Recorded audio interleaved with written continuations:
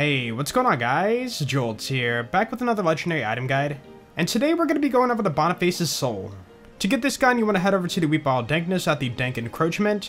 And we're going to head all the way over here on the map. And it's a little bit of a ways, but once you get over here, you're going to find an enemy known as Mushroom Healer. And he is the guy who's going to drop this gun. The cool thing about this farm is you don't have to do any side missions or anything like that. He just spawns naturally in that location. Anyways, I'll head over and we'll try to get the gun. On your way over, you're going to find a save station right here, so that when you save quit, you're going to spawn right there. Here it is on the map, by the way, so you're going to have to run a little ways every time you do a run, but not too far. So let's go ahead and do one kill together and hopefully get it, but, you know, knowing my luck, we're probably not going to get it, but I did get it recorded.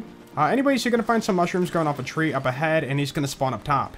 Now, this guy isn't too hard, he's pretty easy to defeat, but don't kill him right away, because if you do, then he's not going to, you know, drop his loot on the floor, and it could get stuck up on the tree, and you definitely don't want that. Looks like we didn't get it, so I will play the clip and we'll talk about the drop. On the item card, we have ourselves the Boniface's soul. And keep in mind the prefix and suffix of the one you have will change depending on the one you roll. This will be a Furia pistol that comes in all the elements. And for the red text we have, of course, there's always my way. This is actually a reference to the Haunted Mansion over at Disney World. And during the attraction, they will say this quote.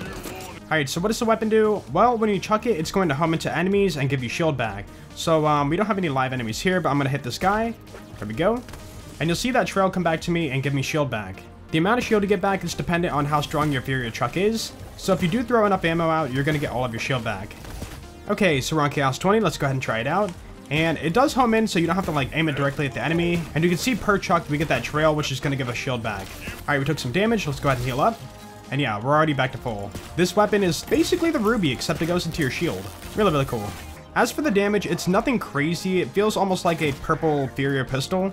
But it does do enough damage to do your simple mobbing, and probably could take on a boss if you do a full like Furia build. As for bullet damage, it is again like a purple Furia pistol, and honestly, it's not terrible, but I'd prefer to chuck it for damage.